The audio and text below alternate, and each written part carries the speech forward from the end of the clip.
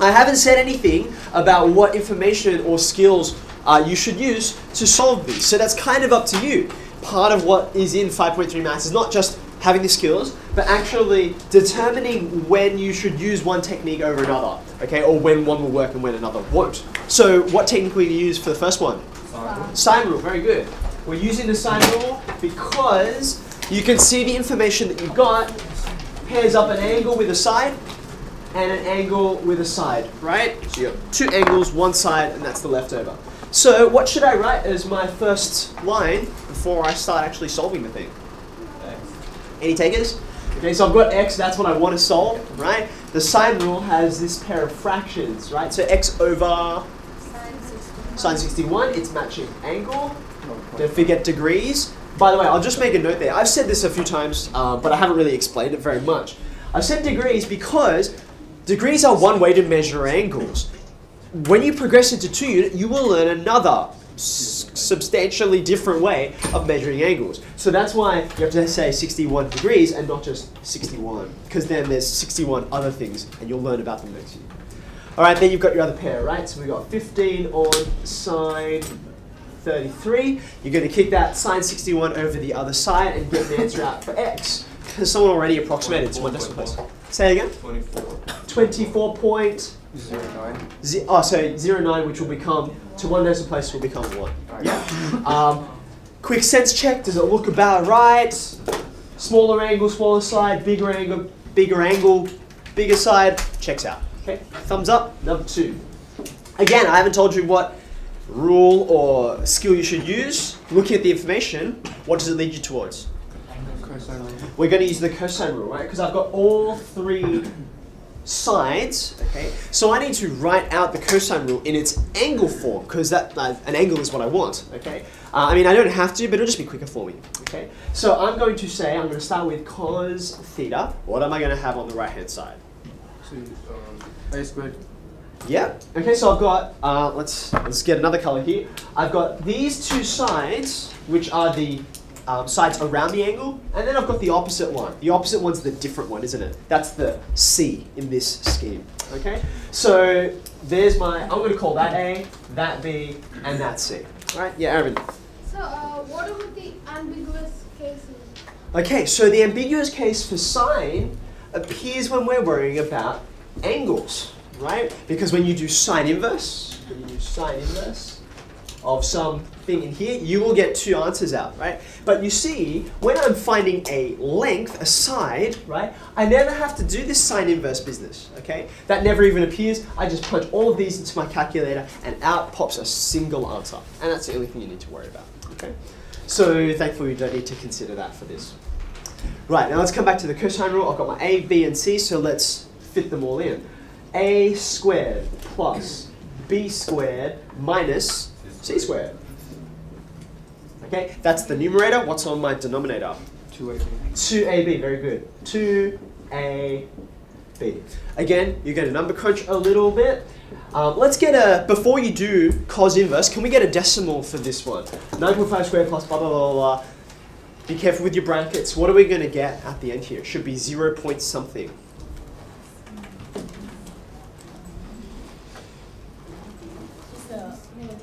Yeah, good. What are my decimal places? Can I get maybe 4 or 5? That'd help. Yeah, I got numbers. You've already gone to the next step? No, I got a number. Oh yeah? Okay. Yeah, go ahead. No, an actually like 1 point something. Yeah, I got minus 1.15546. Rubbish. Are you sure? Yeah. Everyone? Okay, something's going wrong. Oh, hold on. Wait a second. 7 plus 9.5. I think I know what's going on. Haha, yes, I know what's going on. Okay, let's just pause for a second. Hilarious things that happen when teachers make up questions, okay? So, remember I said I'm expecting a 0 point something. Now, can you tell me why you actually have the same knowledge that I do that should lead you to expect a 0 point something? Anyone give me a suggestion why? Cos can go below. Very good. Okay, let me just draw this over on the side here. We drew the cos and sine and tan graphs. You remember that? Okay. So it's meant to do this. And it goes up and down and up and down. But it always stays between here and here. Do you remember that? Right? So the way we said that was the range of cosine and the range of sine as well, it stands between -1 and 1. Okay? So that's the biggest it can possibly get, and that's the smallest it can possibly get. Now all the numbers in between here are 0 point something. Do you see that? Like maybe 0.2 or 0.5 or -0.7, etc. Okay? So therefore I should be expecting a number in here like this. Okay? It's no problem if it's a negative. That just means it's going to be, don't worry about this part. That just means it's going to be obtuse in my second quadrant. Okay? But you've given me correctly, because we've all got it consistently, you've given me a 1 point something. Something has gone wrong, okay? Because cosine can't do that. Now I wonder, you have a look. So I made an error, and that's why you've got a number which doesn't make sense in here.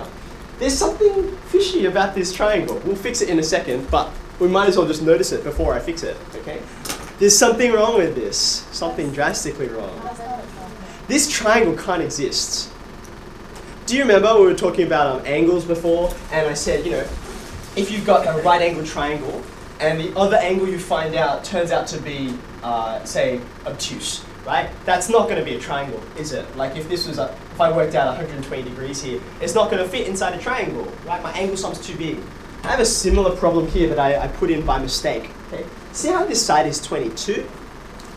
And I've got two shorter sides that are 9.5 and 11.7. What happens when you add those, 9.5 and 11.7? What do you get? I think you get 21.2 if I'm doing my mental arithmetic right, if someone can check that out for me, okay? So what that means is I've got this long side, but these two sides can't possibly be long enough to actually meet up, right? Because the two shorter sides have to be added together along in this one. So, my bad, okay, let's fix this, shall we? I think this will work if I do this. That should be okay. So, let's just fix up our number there. I fixed it up in two spots. 13. Okay, now we should get a 0 point something. Can someone give me an answer? 791. That'll do. Cool. Fixed. Okay, excellent. So now we've got what cos theta is, but I just want theta itself to the nearest minute. So I'm going to use cos inverse, yeah? You're going to go shift cos, and that'll give you an answer. Okay. Now, what's your calculator actually telling you after you hit the degrees, minutes, seconds button, this one? Someone already hit it? Yeah, okay. 142 degrees. 42 degrees? 140. Oh, sorry, 140, of course, yep. 20 minutes. 15.49. Okay, so over here you've got extra bits, right? And that's the degrees, minutes, that'll be seconds, okay? There are 60 seconds in a minute, so am I going to round up or down? Down. I'm going to round down because 15 is definitely in the lower half, right? So I can leave it as 20. I'm done, finished, okay? Of course, if it was something else, like say maybe 31 seconds or 45 seconds or 59 seconds, they would all round up and this would become 21 minutes. But I'm done, okay?